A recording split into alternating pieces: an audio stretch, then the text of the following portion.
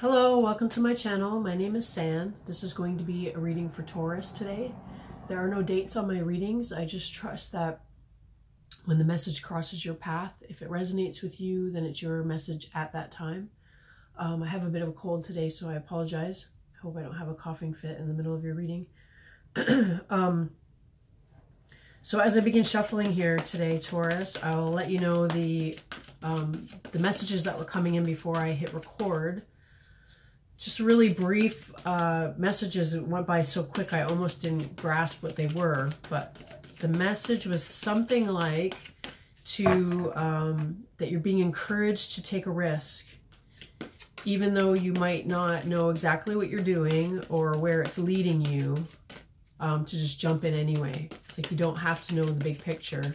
You just need to know the next step that you need to take, like one step at a time.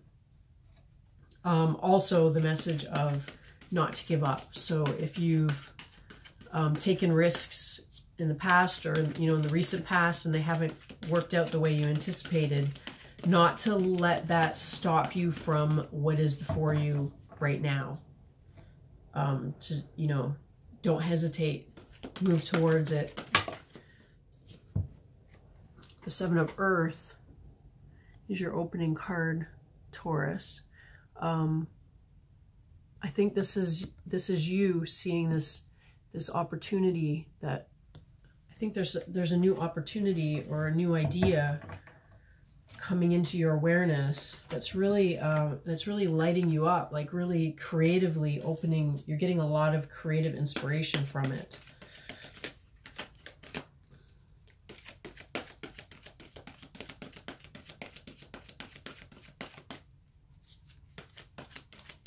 And I think it's almost like there's a sense that it's kind of coming out of left field. It's kind of coming from indirectly into your awareness in a way. It's almost like it's snuck up on you. Seven of Fire and the Nine of Water. Or sorry, the Five of Fire and the Nine of Water. And the Messenger of Air. It seems like, she seems to be this energy coming in, this Five of Fire. It's like there's somebody coming into your experience that is, wow, the Queen of Earth. There's somebody coming into your experience kind of from left field, like you didn't see them coming.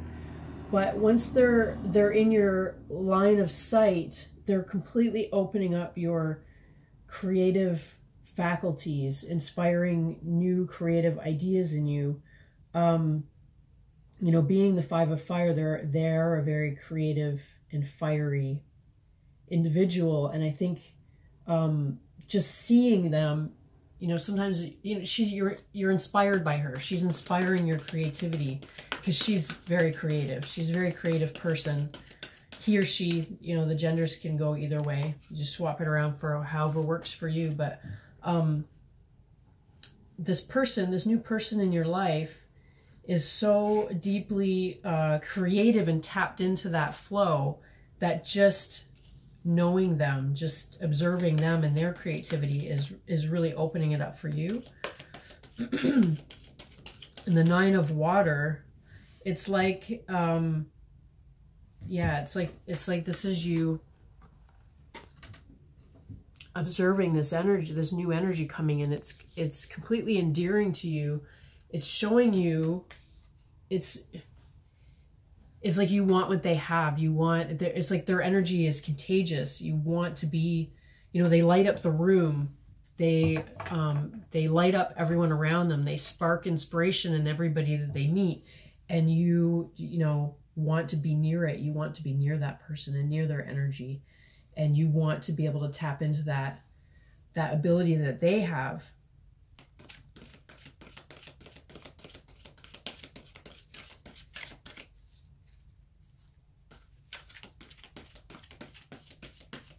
The Messenger of Air and the Queen of Earth. This one I often see as you know, somebody receiving like inspiration, something whispering in your ear. It's like you're tuning into the secrets of the magic of that this person holds.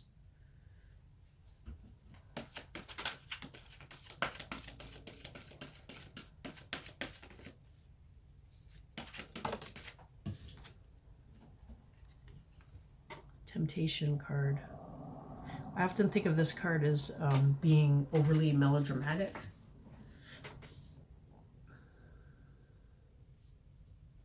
It's like this person is so so in their strength. If they're the Queen of Earth, it's like they're the Queen of Earth, where they're really sure of who they are. They're very embodied, if you know what I mean. It's like their full expression is fully embodied.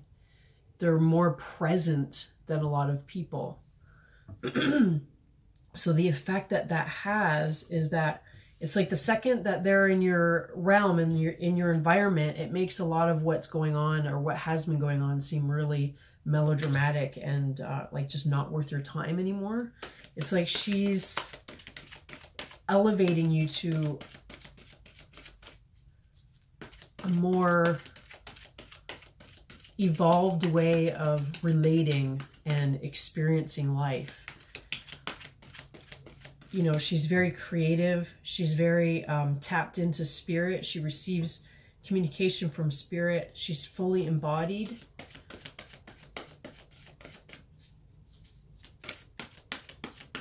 And it's like the second you see her, you know that you want that too. You want full embodiment. You want connection to spirit. You don't want this anymore. This,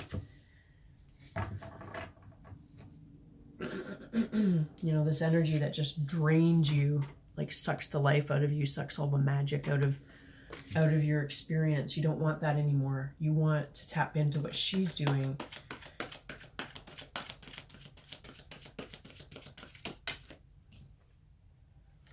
The Three of Fire. It's like she's come into your orbit just to call you out of your current circumstances. It's like she's here to pick you up, to get you, to bring you out on the magical mystery tour with her. It's like she's only passing through town. And, you know, you have to quickly decide whether or not, this is like ties back into the message before. It's like you have to quickly decide whether you're going to jump on and go with her. If you're going to jump on the bandwagon and join the circus with her, are you going to take that risk, or are you going to be more conservative and think it through? If you stop to think it through, it might not be available much longer. So it's like it's like the message before the reading. It's like you don't really have time to sort it out in a reasoning way and to, you know, checks and balances and such. It's like you got to just jump. You want this opportunity. And, you know, if this person is having this effect on you, if she's lighting you up in this way and she's blowing your mind in a sense, like your mind is blown by the way that she, just her presence, like I said, her embodiment, she's very present. It's like she has more of her full essence embodied in her physical form. So you feel it when she walks into a room, you feel it, and it affects everybody. So, you know, if she's having that kind of an effect on you and she's saying, come with me, you should go, that's what I would do. I would definitely go. She's inviting you to go with her, and you clearly want to.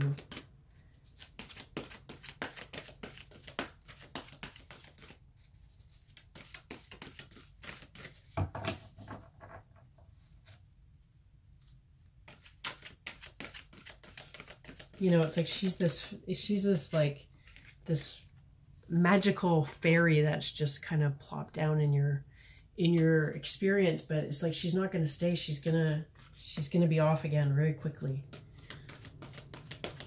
Because the thing is, it's like you don't have to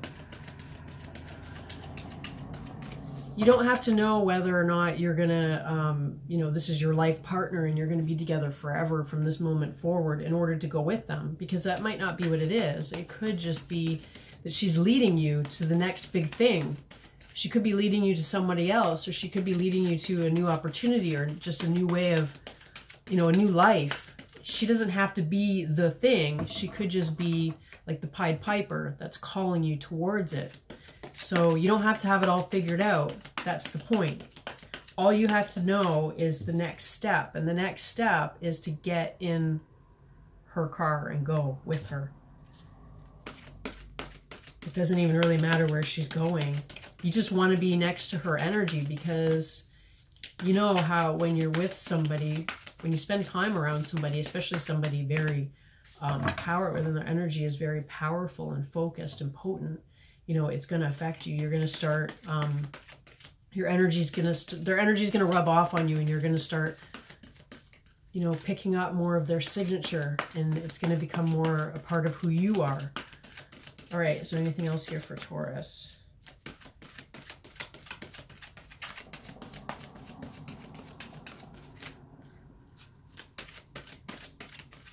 I want this person to come into my life. The Five of Water. I think the Five of Water today in this context is meaning completely letting go, going with the flow, no resistance. There's absolutely no resistance in her body. She's completely loose and going with the flow, allowing the current to take her.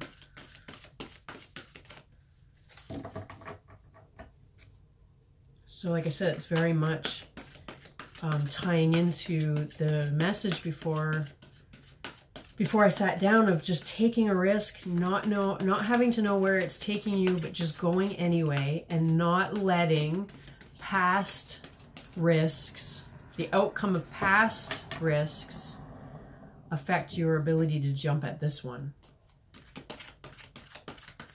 Just to completely let go. Okay, is there anything else for Taurus? Are we going to get a glimpse of where they're going? Or I have a feeling that's not going to be shown, because I think that the whole message is that you have to just trust it. Queen of Fire. Queen of Fire. Like I said, I think that I'm going to leave it here with the Hierophant as the closing card. I think that this Five of Fire, like I said, she might not be the thing. She might not be the one. I think she's like leading you to the real deal. Like, you know, she's just like a worker bee, and she's taking you to the queen bee if you follow her.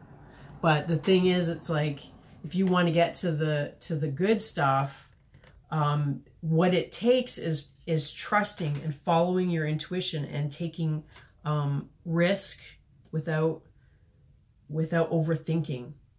You know, and I'm not saying that you should just jump into any crazy thing that presents itself to you, but you're going to know in your gut, like, you know, when this person comes into your awareness at a left field, you know, instantly, you feel it in your gut that if this is something you want to move towards, and that's all that you need to know. Just that if something lights you up and it gives you that feeling in your gut of, yes, I want that. Yes, I'm going to move towards that. That's what the lesson is here. Don't second guess it. Move in that direction, because this is just the beginning of the trail. It's just the breadcrumbs leading to, it's just going to get bigger and bigger and brighter. And, you know, closing with the Hierophant, not only is it leading you towards whatever this Queen of Fire is, either, you know, massive creative inspiration, new projects, you know, a person who's, you know, fully embodied as a creative and passionate person, you know, could potentially be a new relationship for you. But you know, in the bigger, grander scheme of things, what it's leading you towards is your full embodiment. Like I was saying here, this person is fully embodied as the Queen of Earth. She is a much larger part of her full being is embodied in her physical vessel, and that's what's so attractive about her. And part of how she got there was by following this, trusting the instinct, trusting the intuition. So if you do that, I mean, this could be you, really. These energies are you. If you follow her lead in how to move forward in your life, in that way, instead of in a reasoning, logical, planned, calculated, you know, having to know the end goal and then working, you know, almost working your way backwards from the goal and trying to get your way to it. She's teaching you a new way of moving through life that's completely instinctual, intuitive, and it's leading you into full embodiment of these energies.